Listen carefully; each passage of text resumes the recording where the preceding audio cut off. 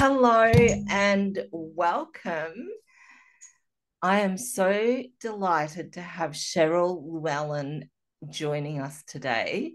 I'm just going to read a little bit, Cheryl, about you so that everyone is inspired to keep listening.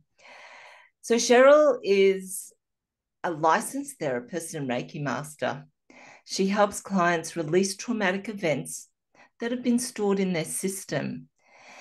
And I've just called her Cheryl, but she goes by her author's name of CJ, which I really like.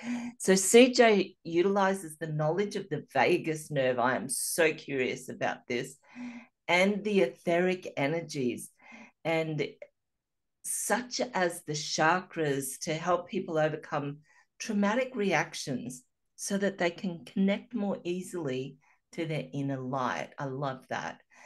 And the vagus nerve has been referred to as the soul nerve. And through this nerve, you register safety with others. It's the so-called wiring that helps you negotiate your world.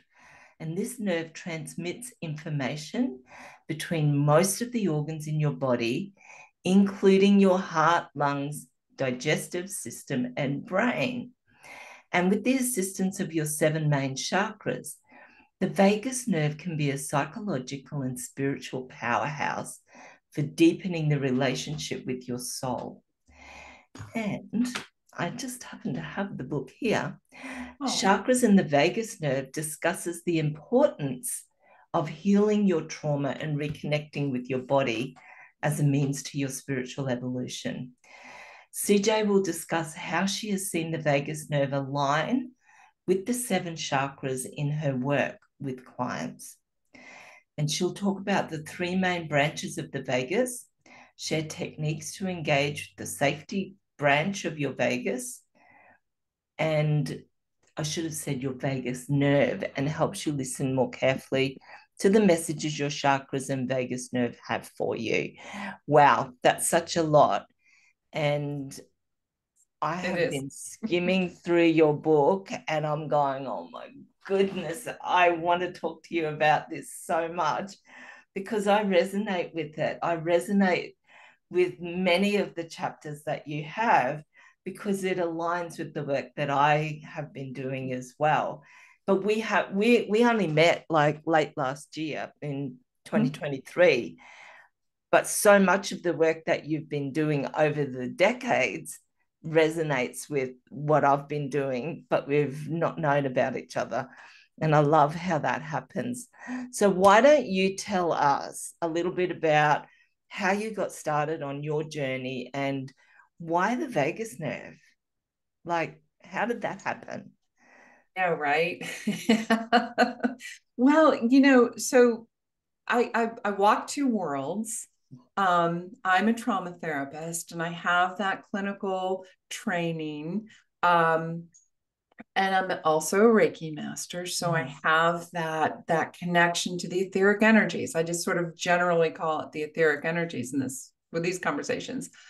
So when I'm doing trauma work, I'm hearing and listening with that knowledge in the back of my head, but I'm not generally using it like when you're doing energy work. This is full on what you are doing and your clients are aware of it. I'm just listening like an energy worker as well. But I have a background in a lot of body mind modalities and EMDR in particular is where I started to really see this, which is using your eye movement back and forth. There's a whole protocol that goes with the trauma processing part of this. And EMDR has been around for almost probably 40 years at this point. So what I would see as we would be working through a trauma. We're recording. I never said a word. Oops. We'll keep going. Hey, I'll lock the door so my animals don't get in when I'm talking like this. Hello. So when I would be working through a trauma, I would, and we're kind of working back and forth. and clients are sharing what is happening within them.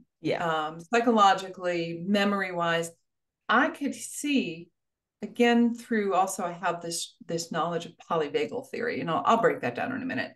So I'm listening for their nervous system. I'm listening how they're processing. We've got this whole just what do I want to say, like unit going together.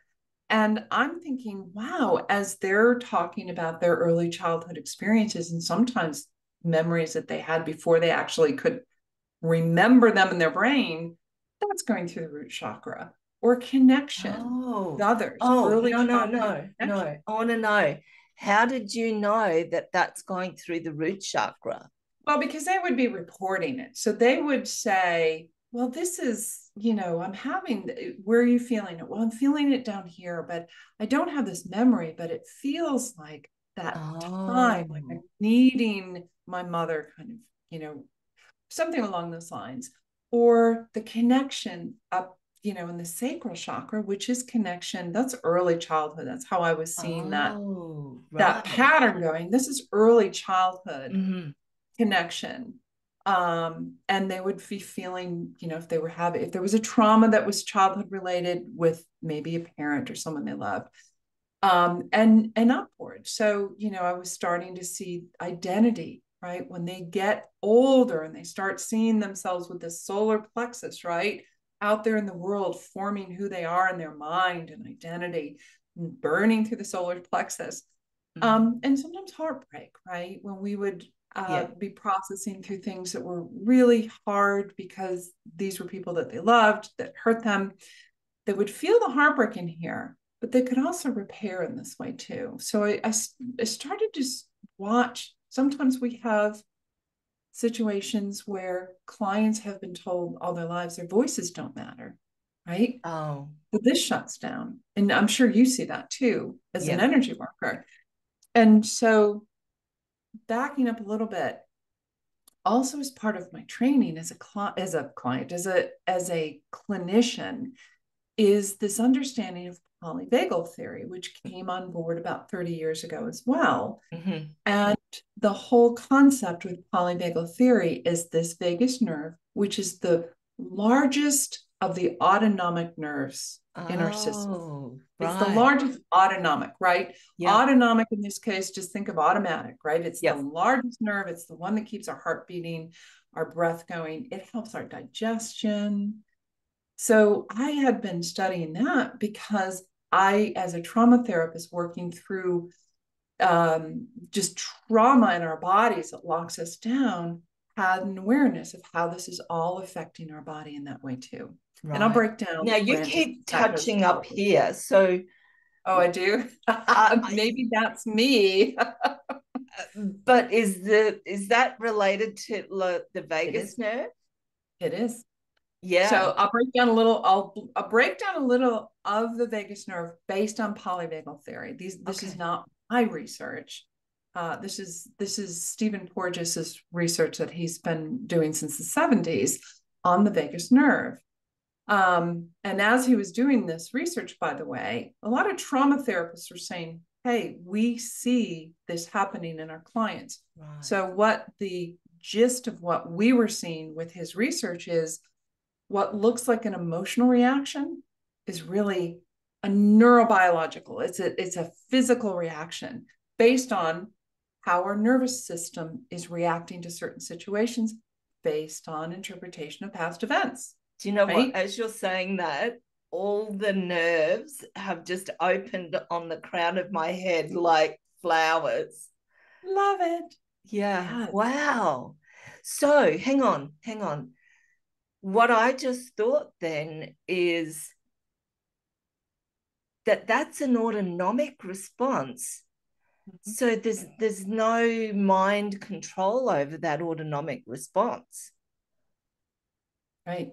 Wow. So this is the so-called problem when I'm working with clients who feel such shame, right? I can't help. Every time I see this, I want to do this or that, or I run or I freeze.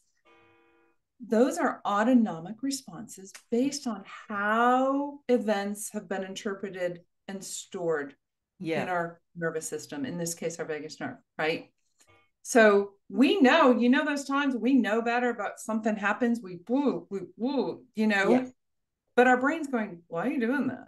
Yeah. There's two separate processes going on. The brain, obviously, and the nervous system work in conjunction with each other. Yeah. But there are moments when our nervous system is ahead of the brain. Let's put it that way. Yeah. Right? Our nervous system is going, I know that noise. And our brain hasn't even interpreted what we just did. Right. And so what happens with trauma work is people come to you and they've got all these responses and these shutdowns, and they interpret them as emotion. And this is one of my pet peeves, is people say, oh, negative emotions. No, you're having a neurobiological response based on things that were unpleasant, right? Yes. So, after I do some processes with after I process a traumatic event with a client, let's put it that way. Yeah. They'll say, but I'm still feeling sad. I'm really feeling sad. I thought this would go away. And what we have to do is, like I say, it's like we're peeling the two layers of the paper. Sadness is the emotional response. Yeah. That's the emotion. Sadness, even in that intense feeling, has softness around it. That's from the soul. This bad thing happened. You are entitled to feel sad about it. What you no longer have is I call that the charge. So it's the charge. Yes. It's actually like an electrical charge that... And it's going through your vagus nerve. Yeah, right. See, I didn't know that that's what was happening. I just knew that when I work with people and remove the charge, they still can feel sad or afraid, but the charge isn't there, and you can see their body can stay relaxed when they think about it. Right. And they can access, what they can do is actually access emotion. Yeah, right. And what they don't have is the charge. I call it the punch. Sometimes you just get the woof, or you shut down. So I'll go back just a second when I was talking about the branches, and this is based again on polyvagal theory. Think of it as the only thing you have to think about in regards to, if the concept of thinking about your nervous system is too much, it sounds too much like biology class.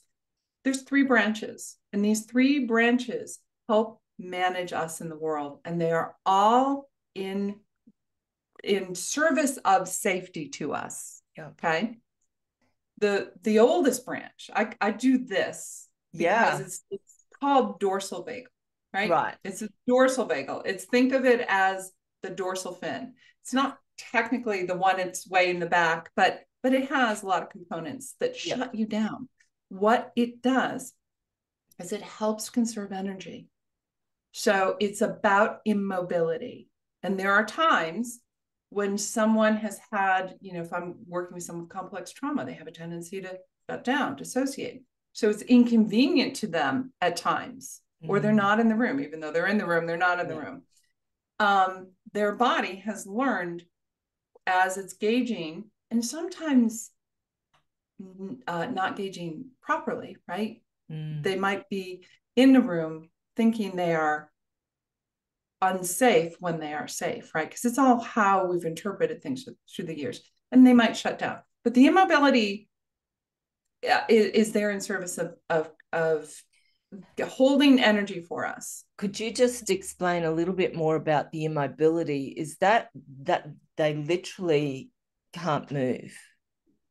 Sometimes they dissociate. Sometimes they can't move. Playing possum, right? Just think of a possum. Yeah. All mammals have dorsal vagal. Dorsal vagal goes throughout most sentient beings. So think of when a possum gets scared, what does the possum do? The possum doesn't say, I don't like this dog, I'm going to do this thing. Yeah. The possum goes, whoa. Yeah.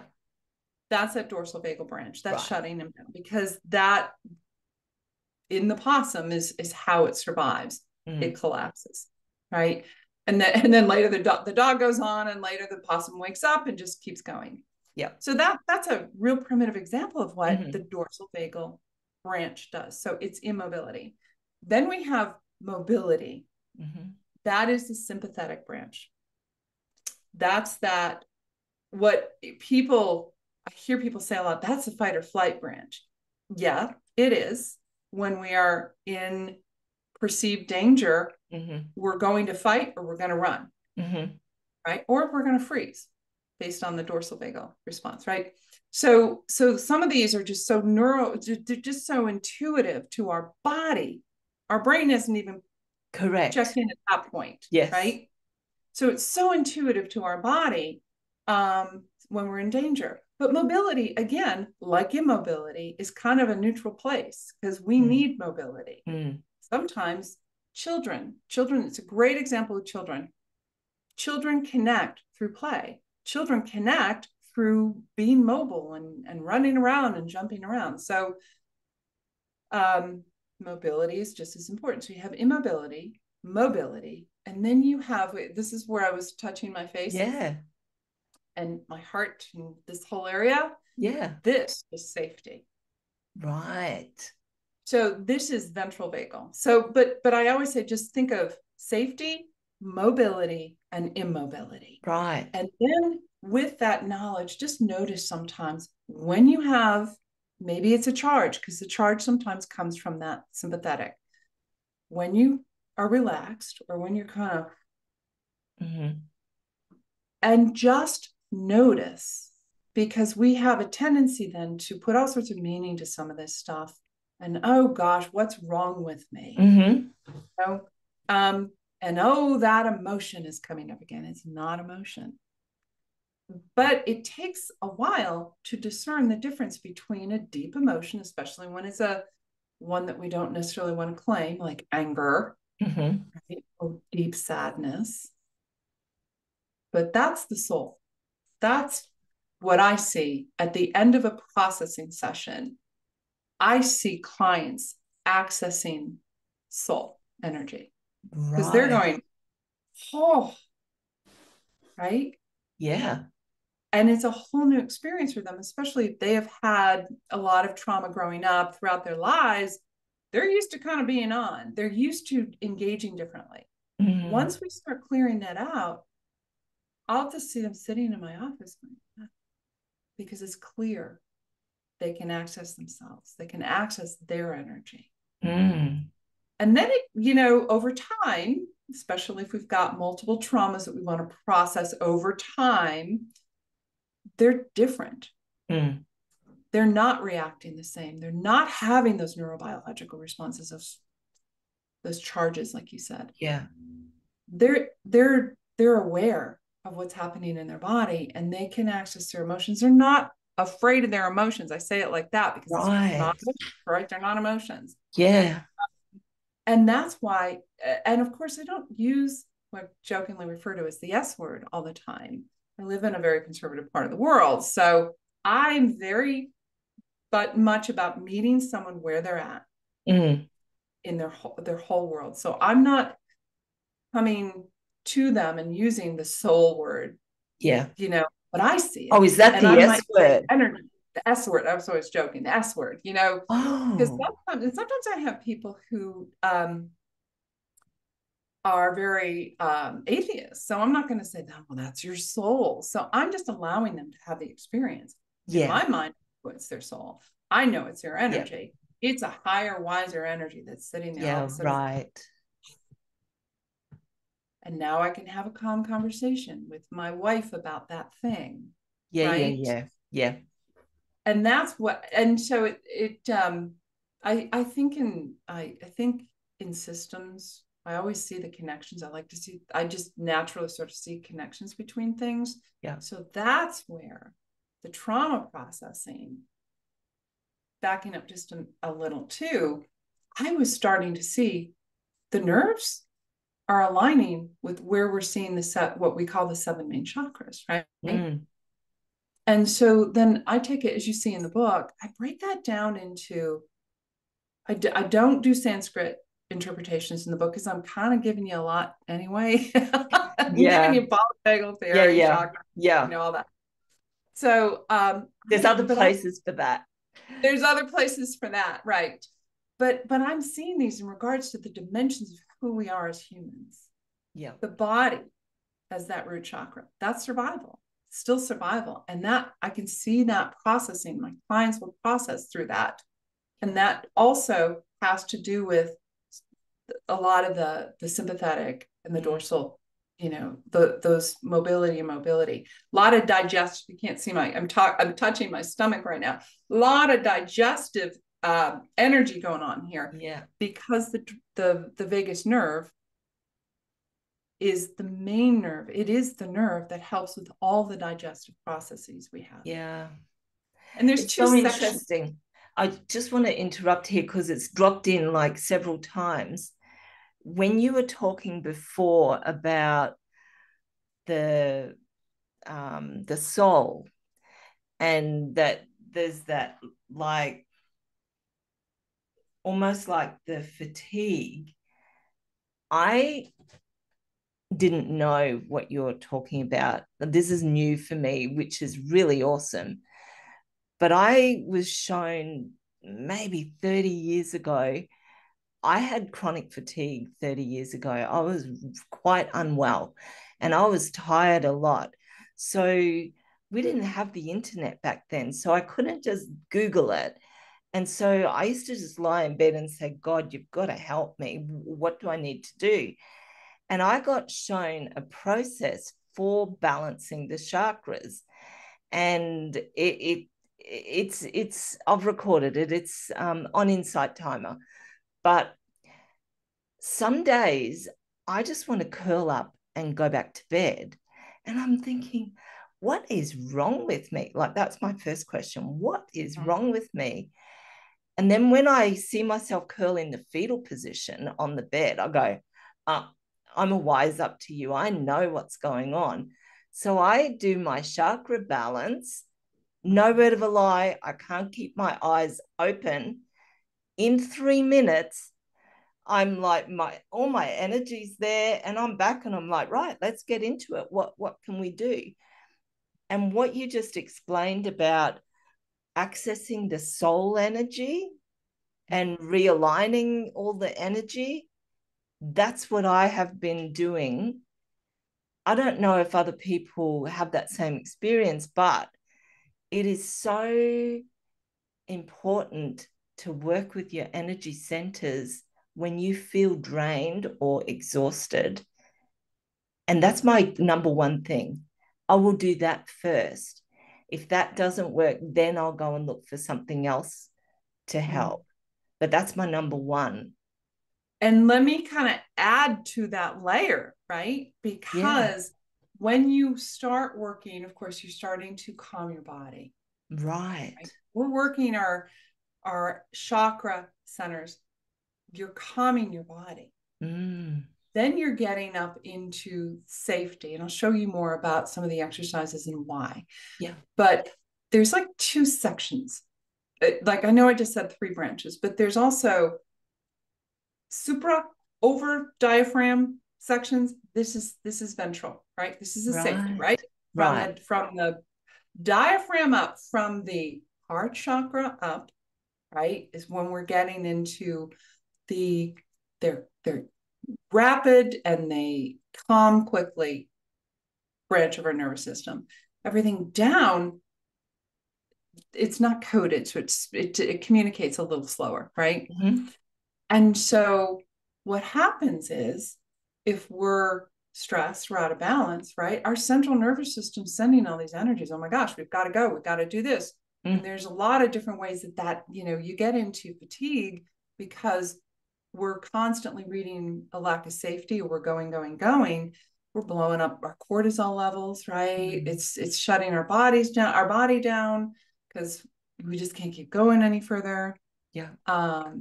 When you are working those energies, you're calming your system. Right. Then when you get into this chakra, you're getting into ventral vagal safety portions of the vagus nerve.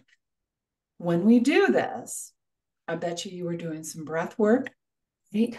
Do you know what? I've not learned any breath work. but there is a type of breath work that I stumbled upon that I don't normally do, but it's one of the things that I teach people to do.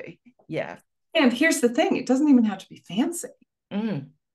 Because when we pull a breath in, we automatically are calming this nerve. Right. This is the nerve in here. I should have I have a little descriptor up here that I have my book cover up here, but I should put the map up here of the vagus nerve. This is the nerve that is attaching to your lungs. This is the real autonomic part, right? It's attaching to your heart. It's attaching up here to your throat and your middle ear. When you pull a breath in, anybody does it because it's how we're built. Yeah. We automatically calm down. Wow. You know, everybody says, take a deep breath. Yeah. Yeah. Yeah. And they say count to 10 before you speak. But what I say to people is take 10 breaths.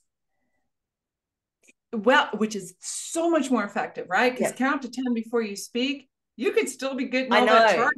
I know. And your brain's like, okay, I'm done with 10. Now let me tell you what I want. Yeah. It's like a whole different process. Take the breaths. And because what happens is it does calm down. Right. And so here's a real cool thing. If you take it down, you know, not even, like I said, a fancy breath, people sometimes they think they have to go doing the more pranayama or something, you know, we don't have to do anything fancy. Best thing, do a breath through your nose, because it filters through it filters anything out. Pull it down as far as you can into the lungs, just because we always tend to breathe at the top of our lungs, right? Yeah. And then just slowly, I call it flute breathing. Just slowly breathe like you're blowing into a penny whistle or a flute. Right. As slow as you can go. Nothing too intimidating. That slows your heart rate down. It's slowing your lungs down. Yeah. And what it does is it increases not just the slow heartbeat, but the beat between the beats. Right. So that's when we can start really getting into, we don't think of it this way. Think of heart health, we think of lung health. That's when we start getting into nervous system health. Right. Now, I have a question here. Some of our community experience POTS, which is postural something, where they stand up, they feel lightheaded, and their heart goes like really fast. And it's quite distressing for people to have that really fast heartbeat. If they do that breathing that you just explained, will that help their heart slow back down and reset itself? Because it's helping to reset the nervous system, that safety portion of the nervous system. Yeah. And over time, I mean, I'm not a doctor. No. And over time, what that does is it starts developing, it's like, when we work a muscle gets stronger. When we can think about the health of our nervous system and get ourselves back into safety quicker, we are more adaptable in that nervous system. Right. Which affects everything else. It affects everything else. Yeah. And I always say, this is why I see the chakras and the soul is the same. And you probably do too. Because when we die, we don't have any more etheric energy in us. That's gone. Yeah. Back to where it's supposed to go, right? It's a soul. To me, the way I was seeing it with clients is that it is the soul energy working through the nervous system. Almost like, I like to sort of, what kind of metaphor do you use except maybe the driver of the car? Right? It's using, I think, it seems to use like the central nervous system, the brain. It's trying to drive the car. Yeah. Okay, we want to go here now. We want to go on this adventure.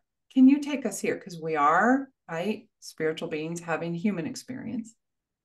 But when we get trauma and it stores in our system, which, by the way, it's supposed to store when we're safe and not safe, because that's our body. That's the tension. Our body's saying, no. The last time we did that, we almost died. We're not going there again. Yeah. And so our body is trying to keep us safe. And then it can misread cues, right? It can get a little hypervigilant about something. Or sometimes people who are used to a lot of drama and trauma growing up misread lack of safety and think, oh, this is okay. So our central nervous system, that's what, to me, trauma resets the central nervous system. Then we can accurately gauge. Right. So really people then need to learn a new response language. Yes, absolutely. Absolutely. And it has to come from a place of mindfulness and non-judgment. Right? Yeah. Oh, I'm noticing. You were saying the same thing where we all do it. Even us healers do it. Oh my gosh, what's wrong with me? Yeah. I need to push through this. Why am I just did all the things? Why am I still tired? We still, that brain, those parts of us just want to just tell us what they think we need to know. But if we can just say, I'm noticing that when this person walked in the room, my heart rate went up and not in a good way. First, let me breathe and just notice, be curious. Yeah. Curiosity, I think, is the absolute key to personal growth and self-understanding. Absolutely, because it takes the judgment out of it. Yeah. Judgment blocks everything, doesn't it? Mm-hmm. It just puts the wall up. Yeah. And it's kind of like polarizing. And what I have been saying for many years is that if you can step out of polarity, then the nervous system actually settles. Because it gets back into safety. Yeah. Yep. That's why I keep doing this. I keep touching here. It's really cool too. So when I see the throat chakra, and that's I use a lot of, when I'm utilizing and connecting to energy, I utilize a lot of my third eye, more sight. Yeah. One of the few times I actually just sat there and saw somebody's chakra physically. I mentioned that in the book. I don't know if you've read that. I never told this person this. I'm using very general terms. I saw this person speaking, and I saw that blue that we talk about, that sort of beautiful indigo blue. And I saw this energy in her throat. But it didn't make sense to me at the time because it was coming up and going back into her mouth and kind of engulfing this whole. Right. This was years ago. This is before I hadn't even graduated from grad school, hadn't really honed and developed and gotten all sorts of training and trauma work. I'm like, what the heck is that? That's what's supposed to happen. It's supposed to be this circle, right? That's what we're told. And I sat there forever trying not to blink because I didn't want that to go away. Eventually, I blinked and it did. Yeah. But it stuck in my head because it didn't make sense. But then when I started studying polyvagal theory to apply it to the trauma work, it's like, oh my gosh, it makes total sense. Here's why. And I explained this in the book. So these nerves, the ventral vagal fibers, the safety branch, right? They not only connecting to the heart and the lungs, they come up into the throat. All the branches are connected to various functions in the throat, and they go up into the middle ear. Right. So when we are listening, because again, this goes to in service of safety. When we are listening, like you and I are listening right now differently than if suddenly sirens went off in our rooms. Correct. So our ears, our middle ears, they're like apertures of a camera. They're smaller right now because it's just you and I. We're just talking. But if, our plate started to break or something, those apertures open up because suddenly we have to listen to their surroundings. Yeah. But the voice also goes to safety. Like right now, you and I are just having a, great conversation, right? Yeah. So We're not raised up in a high pitch of lack of safety or down here in a lack of anger. We're in a nice range. Yeah. So that's part of the safety. How we hear a voice is part of how we register safety. Not to mention how our eyes are gauging. Yeah. But specifically this one was like, oh my gosh, this is like an extension of the throat chakra, because the middle ears all connect, all this safety in here. Mm-hmm. How a voice is set. How, if a dog is growling, we know we got to get out of there, right? It's low. Correct. Yeah. Dangerous, right? But if the dog is kind of cutely whimpering, we're good, we're safe. Yeah. Yeah. So how the range of voice and how it affects our listening, and how our listening, how our middle ear shifts and changes because of these fibers, has so much to do with all of So, who am I? Sort of maintain this is all part of the chakra. Yeah. I mean, we know that, there's different practices that talk about various chakras throughout the body. I mean, we know that. I mean, that's when you're talking about these 7 main branches that are connecting. This one goes, I've seen it. And now I know, wow, that information was given to me 20 years ago. Wow. I just figured out. And so, I'm really glad that it was. And it's interesting because I had 5 diseases here. Mm-hmm. Right? Mm-hmm. And one of them was cancer, and it was the surgeon had to touch my vocal cord nerve to remove the cancer, and then I lost my voice for a year. Yeah. And so part of that ventral vagal. Yeah. And how I got my voice back was I just said to God, if you want me to share what I've learned, I want my voice back. And I promised to share. And seriously, within 3 to 4 months of making that commitment and doing the work, like I went to a speech pathologist and I did the work, but I got my voice back.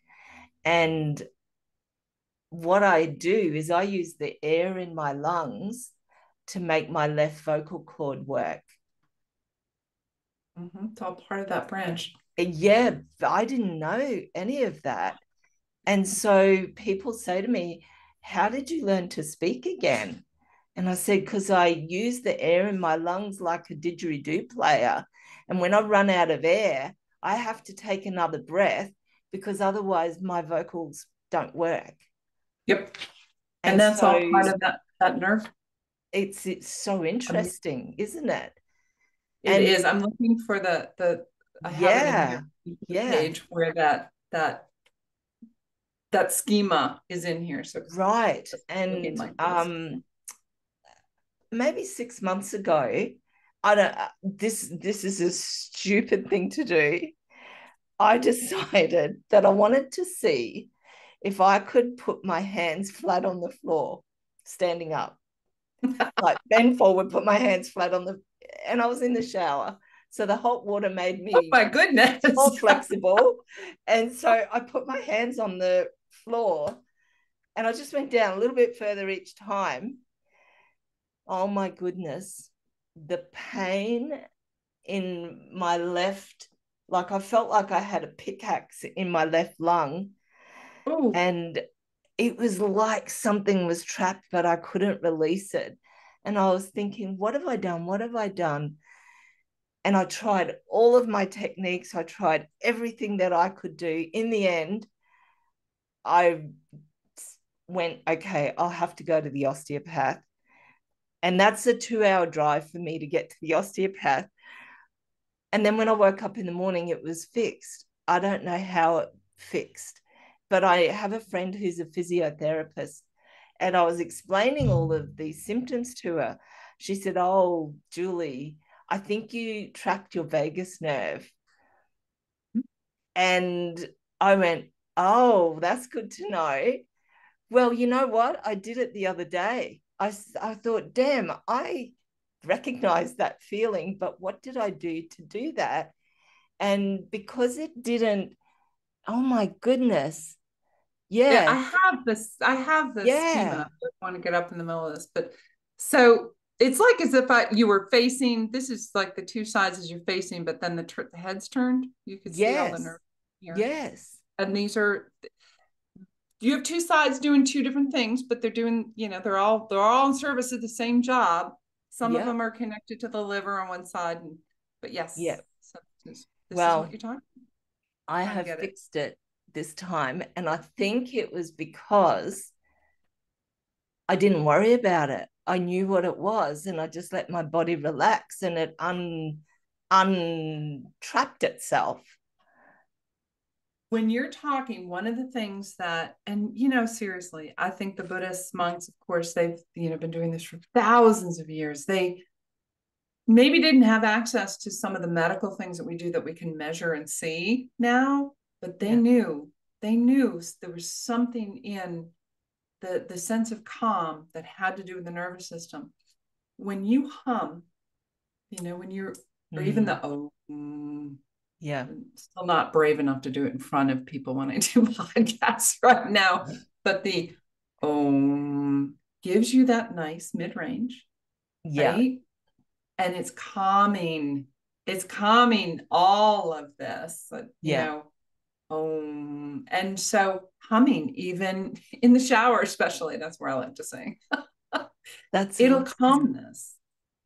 That's so interesting you say that, CJ, because that's how I got my voice back.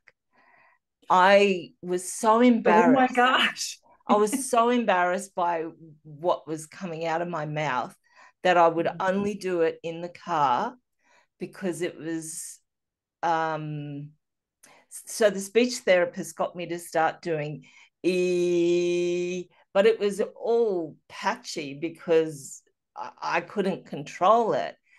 And so I chanted in the car for an hour every day. Yeah. And I didn't care what I sounded like, because it was a resonance that really happened in here. And within 4 months, I could speak. Yeah. And it's mid-range, right? So it's not too high. It's not, oh my God. It's not, ooh. It's, yeah. So I mean, the Buddhists got this right. The monks, no, they intuitively, practiced for thousands of years. Yep. And you just knew. That's, I think, one of the cool things is I talk to people who have different trainings. I've been talking to a lot of spiritual healers. Just had a great conversation with a medium. It's all utilizing the vagus nerve, because we have to calm down enough to tune into spirit. Yeah. That's the soul. Yeah. If we can get ourselves down to where our bodies are feeling safe enough, then we can access spirituality. Yeah. And, in calming the body, I don't know what even made me start doing this, but I started taking photos with my phone of small flowers. And so I would get really super close to the flower to get a macro shot without a macro lens. And so what I noticed when I got close to a flower, even if there was no breeze, the flower would start moving. And so I used to have to really consciously calm my nervous system. I would hold my breath and I would center myself. The flower would stop moving and I would get the perfect, clear, crisp shot. So I've been doing that for about 7 years now. And what I noticed was, if I'm feeling jagged in my energy, or something's not flowing, or I can't find the answer, the solution, I'll get up, I'll go outside, and I'll take photos of flowers. And the flowers would tell me when I had reached that harmony inside because they stopped moving when I approached them. Mm-hmm. And it took 20 minutes. That's it. I recentered myself with taking the flower photos in 20 minutes, and then it got shorter and shorter until I could just go and be still, and nature wouldn't feel the ripple of my jagged energy. Absolutely. Yeah. You calmed it. And, gosh, there's so many things I want to share with you right now. There's a lot of studies going on. I talked to the director of Heart Math. I don't know if you're familiar with that. I've heard of them. Oh my gosh, the work they're doing is incredible. They are starting to measure electromagnetic fields throughout the earth. Right. They're the gist of what they're doing is so simple. And it's just, it's what you do, it's what I do. It's all, it all comes together as if we could simply find our calm, right? Breathe. Yeah. And in my world, I go, oh yeah, get into ventral vagal activity, right? Engagement, right? Get into that calming. Heart rate slows. Yeah. Then we have a peaceful world. That's Heart Math is, worldwide. They're doing incredible worldwide stuff. But it's exactly what you're saying. And so you're also attuning when we go into nature, it calms us down. It does. We are connected to that field, that electromagnetic field. We have it within us and we are connected. And that's why the Japanese call it forest bathing, because they're connecting to the fields of the trees and it's calming their nervous systems, and they notice the impact of their day-to-day life when they go into nature. And nature is healing. Yeah, it's amazing. And so there's another thing I want to share with you. And it's sort of it's like a neuropsychology term, but it's called, we're talking about what we are talking about now is regulating our system. Yes. Right? Getting ourselves calm, and you're utilizing nature to do that. And you're also utilizing nature to indicate, okay, am I calm enough yet? Right. And so this is regulation, but there's something called co-regulation. And it is the concept. It's not just a theory. It actually happens that one nervous system can regulate another or can disrupt. Yeah. Right. Do you ever someone come in the room and all of a sudden you're like, man, I was calm until that person walked in. And the best example of this would be holding our babies when we were little. Right? You're a mom, I'm a mom. We would calm them. We were intuitively doing it, right? We would calm them and rock them when they were upset. What we are showing them intuitively is that this is how you calm your nervous system. And my nervous system is for some reason, I always is this way. Some people do it this way, but this is how you calm your nervous system. And I'm going to help you do that. You just hold yourself like this. Right. Yeah. I'll show you something else. Wow. Yeah. I'm just like, I get all have to talk about this. Just what you just did now. So you saw that there are two sides. There's two sides to the nervous system. I'm talking branches earlier about safety branches, but there's also two sides, right? It's bilateral. Same way we have two sides of our brain. We have lots of other aspects of the brain, but when you look at it straight on, we got two sides. Yeah.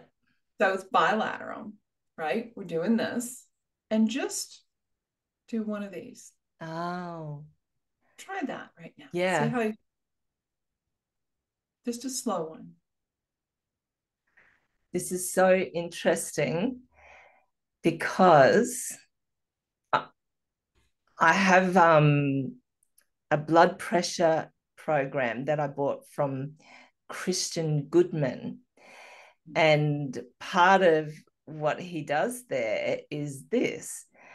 And he said to walk, but I didn't want to go outside and walk around. So what I did was I would get into bed and I would just tap with my finger on my leg, one leg, and I just go left, right with one leg and one finger.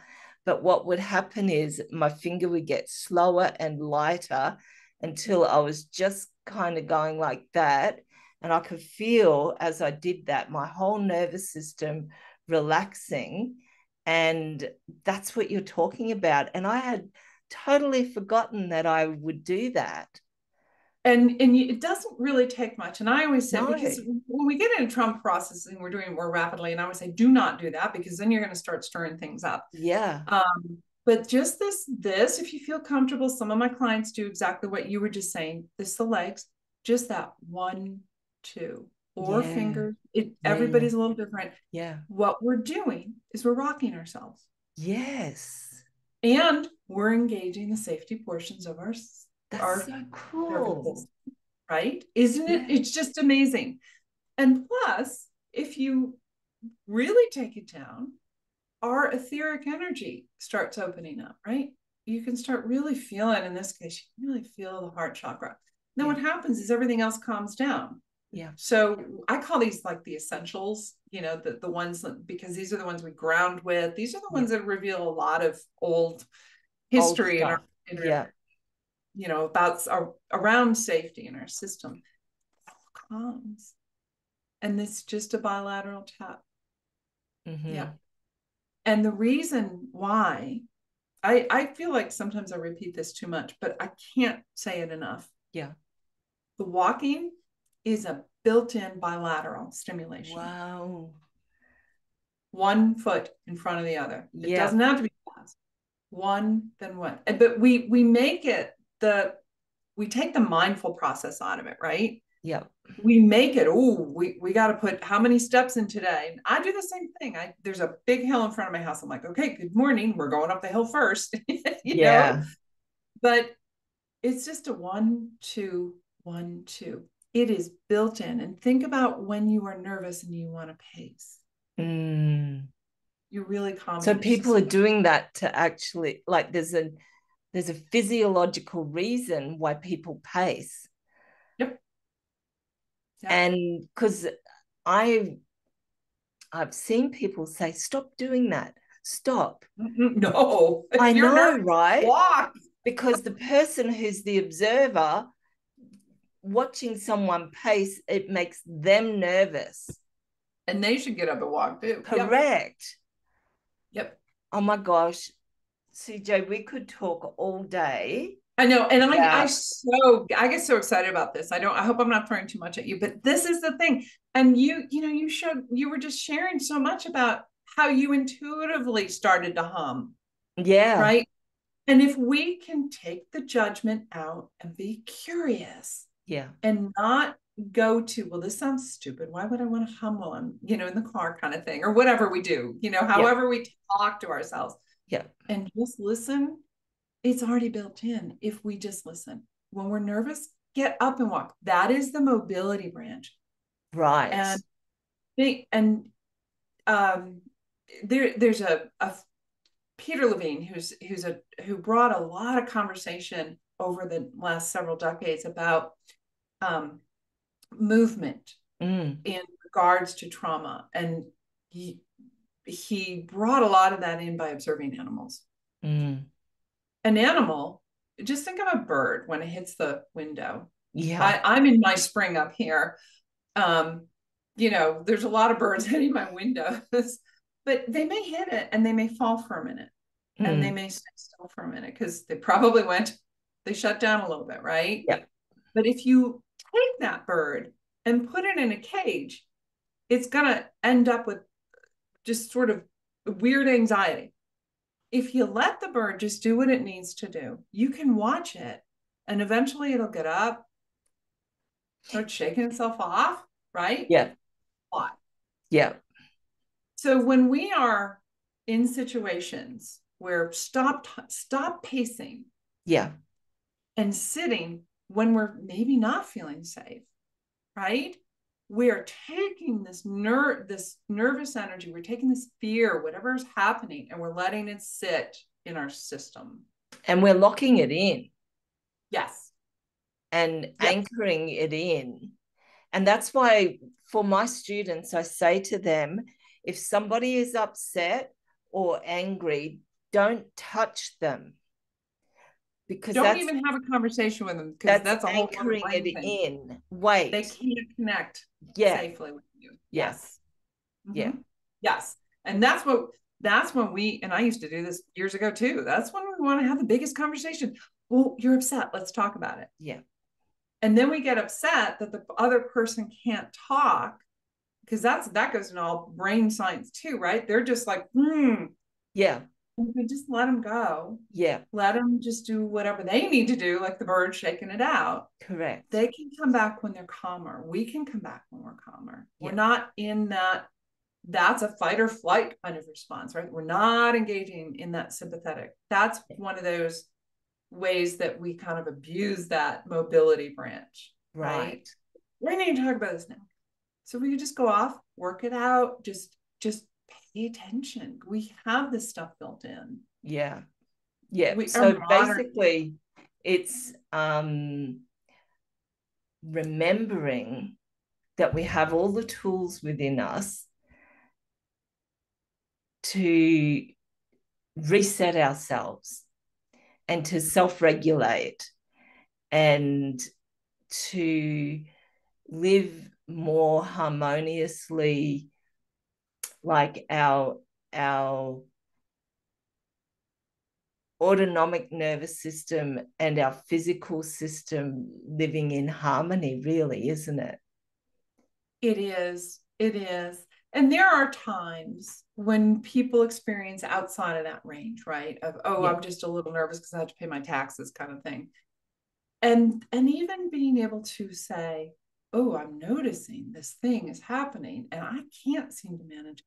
Then we can seek the right guidance and help. Yeah. Right. And even that doesn't have shame to it. Yeah. Because it's again, it's your system has been on overload, especially if there's been a lot of childhood trauma. Yeah. You've been registering, I'm not safe for a long time, and these people are supposed to be my safe people. Yeah. Right. And so the central nervous system, your autonomic nervous system is on overload. It's like, that's why I say the data sets are on overload. And that happened to me a few weeks ago, but it wasn't because of challenging things or bad things. It was when I got excited about doing a lot of things, right? So it was all exciting. And it was a final thing that I said, I want to come to Sedona and I want to run a retreat in Sedona and I want to go to this conference and I want to do this and I want to do that. And then my whole nervous system did what you just did. And the adrenaline Wait a minute. rushing through me. And I was sitting like this. And I knew I was wild-eyed, and I knew that I didn't have the capacity to get it all calm again. So I rang my daughter, who's like the best person to ring. And she goes, okay, Mum, okay. So have you done? And I can't even remember what she said. And she said, oh, that's right. She said, have you checked the chi in your body? What's the chi doing? What's the chi in your nervous system? Is it excessive? And I said, yes, it is. She said, well, just make it balanced and in harmony. So I did that. Like, she just talked me through the things that I know to do. And then she said, you know what, Mum, we don't have to do that this year. We can do that next year. We don't have to do a retreat. So she took it all off the table. And my nervous system just went like that. And I went, okay, I'm good again. And you co-regulated with her. You talked to somebody. I did. You and was safe. And yes. You went, oh my gosh, what am I doing? And she went, hey. She did. She did. And you felt safe. Yes. Right? You covered the phone. We can co-regulate over the phone. Yes. Yeah. That's exactly what happened. And, she said, do you need to clear your energy? Do you need to, so she had a whole list of things to get me to check that in the state that I was in, I didn't have capacity to check. Mm-hmm. And so she just, like, one tick at a time, we worked our way through. And then I was fine. Like, it all happened. I called it my perfect storm, and everything came together. And I guess we should probably wrap up. We've been talking for like 70 minutes. Oh my goodness. I think what I want to wrap up with is that A, we can get help, like there's help available. B, we can co-regulate with somebody else. We can self-regulate. We can do the little things that's going to help us on a day-to-day basis and build that muscle that you were talking about. And if just breathing, if we do that breathing that you suggested early on, in through the nose and out through the pinhole in our lips. Yep. Like, and that slows that Nothing right fancy. down. That is going to be helpful, right? And of course, there's your amazing book. It's full of exercises. It's full of easy explanation of how we can be self-empowered on our journey on the planet. And I'm so glad that you feel it accessible, because that's my biggest thing. Absolutely. And the exciting news is next week, Cheryl has to get, am I correct? You have to get the final draft to the publishers for your next book. I did. Oh gosh, I have so much going on. Talk about expansion can be stressful too. Yes, I got this draft and I'm waiting to hear back from my publisher. So book 2's in process. Wow. And it's really getting into the soul, which love it. You know, just that and I'm doing a 7-week course on the Shift Network coming up here. Tell us about that. What's that all about? This is the Shift Network .com. You can look on there. My class starts on the 28th, and I think registration is oh my goodness, I don't have it in front of me, but it's a couple of weeks before that. You can register up until, and we're doing a 7-week course on this. So we're taking this in great detail over 7 weeks. And I'll have all sorts of exercises. That's what's I'm really excited about, because I can really help break it down. And it's a platform for it. And they're just fantastic. Shift Network is fantastic for all sorts of classes anyway. And I got a couple of things going on, but those are really I'm going to put the details for the classes and where they can get your book and connect with you. I'll put that in the description in anywhere where we post this. But yeah, I'm so excited that you're bringing this work to the world and that we met. Yeah, I am too. I feel like I've met a real soulmate here. Wonderful energy that you have, and all the healing that you've been bringing to the world too. It's just amazing. Thank you. Now, one last thing. What would be the message that you want to end today with? I think it's really simple. Just be kind to yourself. You know, and really, where you can, like you said, apply curiosity. When we're curious about what's going on, we can take the judgment out of it. We're not separating ourselves from ourselves. What did you say? The wall. We're not putting a wall up. We're just being curious and kind. Brilliant. When it's hard, right? Thank you so much. And I think we'll have to do a second episode, because I think we have so much more to chat about. And I can't wait to see what next for you.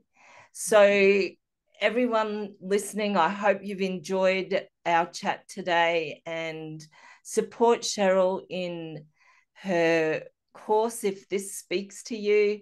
And I look forward to seeing you in the next episode. See ya. Thank you, Julie. Thank you for having me.